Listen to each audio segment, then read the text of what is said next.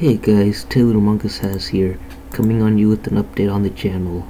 So as of recently, you may remember my series Canine Force, which is a cartoon series. Now I'm working on Canine Force the Game, and so far I'm building the main Canine Force house. So far you spawn right in here where you're facing towards the front door, and then there's this living room which doesn't have any furniture yet. I was gonna add the sofa or couch right here, and then the TV right here, and then there's this window, and then there's this staircase which takes you to the upper floor, and I haven't made the upper floor yet, so now it's just a roof, and these two back doors. And yeah, you punch doors to open them. Your backyard, I should add some fences around here. I also haven't added any trees yet. And there's two neighboring houses. Now so far as the controls go, you use W, A, S, and D to move around. Press spacebar to jump. Hold shift to sprint. While you're sprinting, you can't jump or attack. Press control to crouch, and while you're crouching you move slower. And yeah, that pop-up came because I pressed control and S at the same time, which means crouch while moving backwards. And then left click to throw a light punch, and yeah, the arm you punch with switches each time. Right click to throw a strong punch. They do more damage but are slower and can't be thrown as frequently. And then you can throw an uppercut by crouching and then right clicking. And so far there's, yeah, I've added enemies, and there's only two. Well, they're the exact same type of enemy though. So basically, once you get close enough to them, they'll start chasing you, and then once they get really close, they'll start blocking like this, and then after a while, if you get far away from them, they'll start chasing again, or if you stay rather close, they're gonna charge at you. Yeah, and also if you get really close to them, called the attack distance, it'll automatically trigger them to throw a punch. Now you can't hit while they're blocking like this. You have to wait for them to attack. Now, this kind of fighting style works against these guys, but it might not work against future enemies. So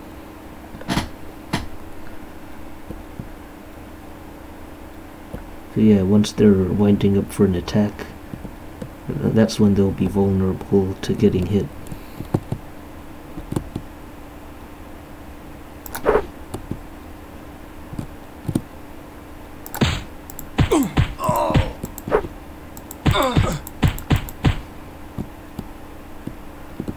And they'll make a sound every time they take damage.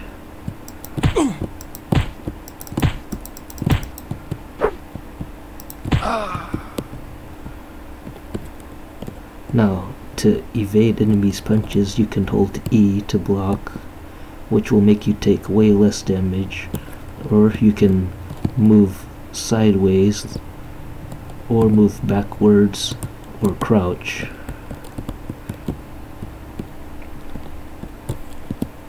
Oh, and if you try to stay crouched, then the enemies will throw kicks instead of punches.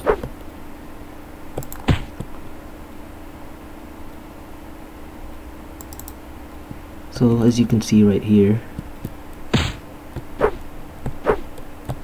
you can duck the attacks.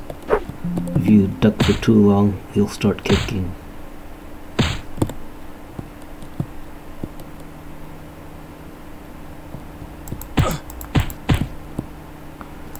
And if you maintain a rhythm while throwing the light punches, you can stun lock him.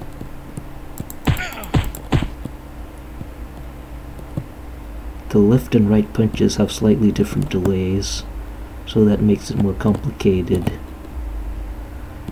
But there's still a certain rhythm to keep. As you can see how I've managed to land 4 punches. And boom.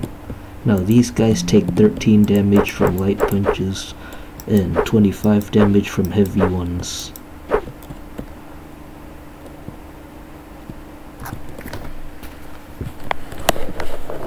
And right now my laptop's overheating. And again, you can punch doors to open them. This house doesn't have anything in it right now. And yeah, they have kind of a hard time moving around on the sidewalk because of the collision boxes. The only solution I could come up with was to just remove sidewalks completely and just make the ground colored differently to represent sidewalk. But until then, I'll just keep it like this for now.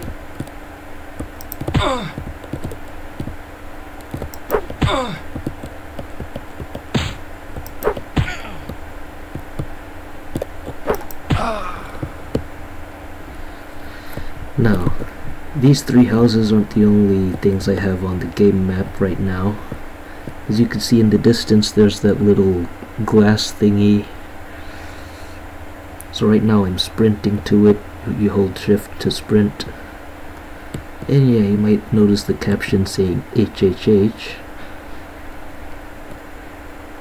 which is completely random. You also see a dot at the bottom of the screen that's going to represent the character dialogues once they've come into play.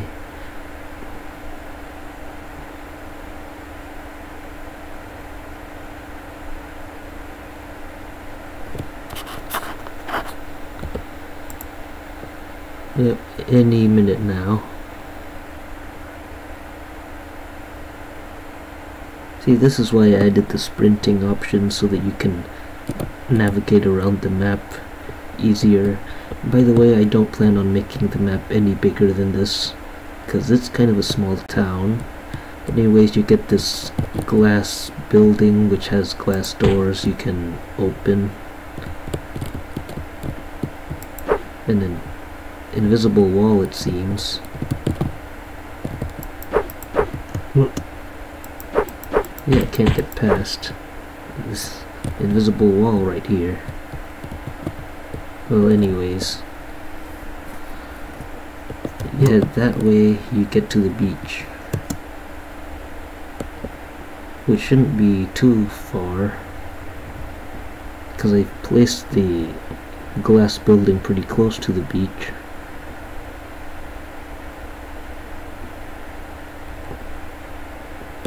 And yeah, I am sprinting right now. You can see how the hands are lowered. And you can see the blue water and some sand.